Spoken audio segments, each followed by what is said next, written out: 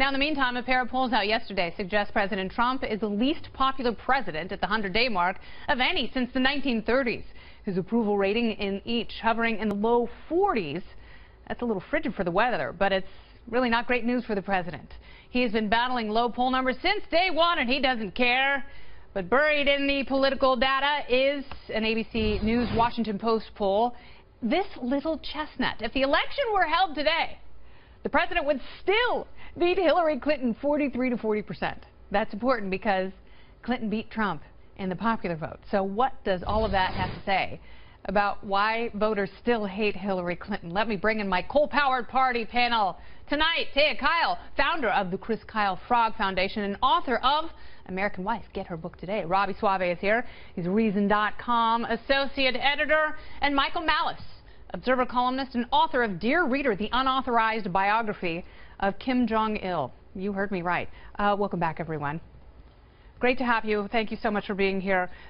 So, Robbie, Hillary Clinton is still losing. So here's someone who's gone away. She's hiked her own rugged Appalachian Trail in Rhode Island, which is difficult to do, but she found a way to do it. She's wearing handsome caftans, and you would think a little time away from the public would sweeten the political appetite of voters, but it's had the opposite effect. What happened? Right, she's actually losing support, but how do we know those people who are now less favorably inclined toward her? Maybe they're just waiting for Chelsea. I think they're all just ready to vote for Chelsea to be the first Clinton woman president. If that's the case, then people really have given up, and they assume that we're not going to be here in 6 months. Yeah, well, America's mother-in-law can't win for losing. I mean, she can't. Katy Perry just came out with a line of pumps inspired by her, and they're so hideous, and you can't even walk up the stairs in them without assistance, and it'll give you a stroke if you put them on. I mean, she's deplorable and disgusting. And the fact they're trying to prop up this mummy's daughter, Vanity Fair, of all places, that right-wing Republican rag, said hearing things coming out of Chelsea's mouth is like eating oatmeal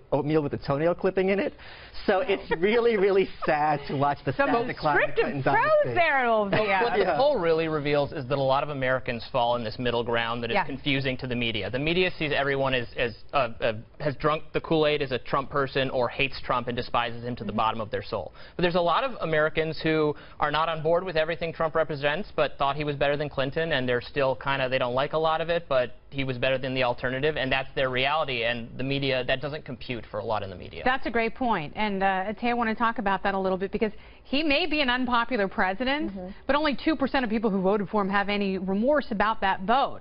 So to Robbie's point, people may not like him, but it's really not about him. It's not about a political personality as much as people are desperate, and they're hoping that this guy has a solution to some of their problems. Yeah, I mean, I think Robbie's point was brilliant, actually, and I think that is very true, and a lot of people are missing that people are not that simple, and a lot of us have varying degrees of support and disappointment with whoever's in office, and so I think we should kind of stop trusting the polls after the election, right? I mean, it seems like we use them to make the news, not report the news, because you can find some polls that are supportive of it, some that aren't supportive of it, and it depends who you asked, how you asked, what you asked. And so, yeah, I think it's interesting to look at it, but I don't. Yeah, and that was the big takeaway from the election is, well, maybe polls don't mean anything because every single one was wrong. All right, let's switch it a little bit to the showdown with North Korea, seemingly getting worse by the hour, by the day. This morning, President Trump reportedly spoke with the leaders of both China and Japan. Comes amid word that the communist nation is looking to make another splash, possibly by testing another nuclear weapon. But now, a new twist. North Korea has reportedly arrested an American professor, and that means the North is now holding 3 U.S. citizens who are essentially hostages of this crazy regime. Michael Malice, you are our resident North Korea expert. You've spent time in the country, and I know you do a lot of reading and talking to colleagues that you've worked with over there.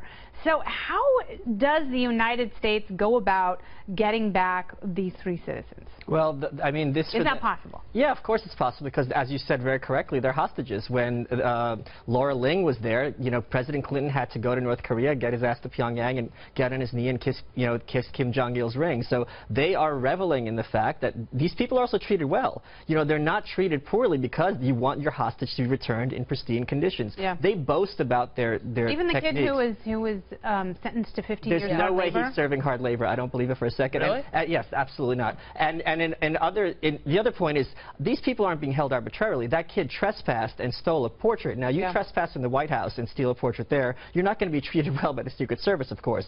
But everyone who's gotten out of North Korea who's been detained has talked about how they were treated well. And in fact, the guards use them as a source of information about the outside world because they're clueless about how things work outside North Korea. Yeah, that's really interesting. You know, and I'll get to you guys in just a little bit. But let's talk about the nuclear showdown, because obviously this is a very different situation than we've seen in Syria and other countries in the Middle East, because North Korea is being very provocative in word and in action. Yes. Is the United States justified in talking about defense? Well, I'm going to make a little correction to what you said in the intro. They no longer identify as communist. In fact, under Kim Jong-il's philosophy of Sungun, it means military first. Okay. So they are a military first country, and they think that the only way, they correctly think, the only way they survive is through the military. So as we're escalating, this is a brinksmanship that we haven't seen since the Bay of Pigs under the Kennedy administration. In that case, it was the U.S. versus Cuba and the Soviet Union. But here, bizarrely, it's the U.S. and the other communist superpower, China, against the little country who's got the nukes, who's basically reveling and giving the finger to the big boys. Cuba is crazy, though. I mean, it seems there's a level of instability The fact that here. North Korea has been around longer than the Soviet Union shows that they actually are stable. And if they're being crazy, they're being really bad at it because they're making everybody else crazy and dance to the tune of their drum. All right. So does that tune change? This is unprecedented. Okay. We have never seen anything like this escalation between the U.S. and North Korea in North Korea's history. In your gut, how does it end? I'm freaking out. Okay. But I would still, there are three things we can do, basically. We could economic sanctions, military might, or diplomacy. And I mean, it's pretty obvious the only one of those we really want to engage in is probably diplomacy. I'm skeptical that economic sanctions would help a situation where most of the people are starving anyway, and they're isolated from the rest of the world. So what does sanctions accomplish there? So we should, you know, talk to the regime and try to get our hostages home, preferably on a plane flight that's not united. And since we don't have a diplomatic relationship with North Korea, we have to talk through Sweden. What other message should we be sending through the Swedes? Well, I mean, I think the first thing is you talk about brinksmanship, that is North Korea, right? They're going to continue to push the line until we fight back. Yeah. And so I don't know, it seems reasonable to me that they throw up this failed missile attack and they go, oh, that didn't work, take a hostage because this is embarrassing and we need to get our power back. I could be wrong, but it just seems like for somebody who's trying to show power to have failed that badly, now they need to do something else. And I don't think that we should negotiate with them because we've never negotiated with terrorists. And I don't think that that's the way that we need to handle North Korea because that's what they want. They're like the little kid or the bully on the playground who thinks if I amp it up, eventually they're going to answer to me. And so then we teach them, if you amp it up enough, take more hostages, eventually you get a response from us. We have 10 seconds left. Well, that's the theory that the missile test was failed on purpose so that they're backing down without backing down.